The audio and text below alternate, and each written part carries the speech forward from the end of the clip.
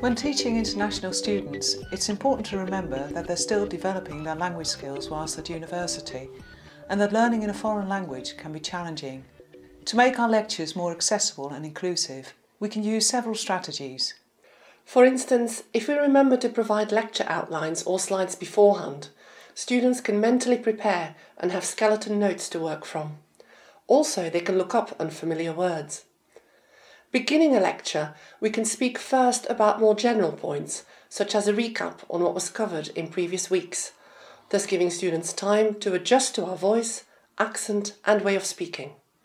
During the lecture, regular short breaks can be designed in to summarise what has been said and allow students more time to process information.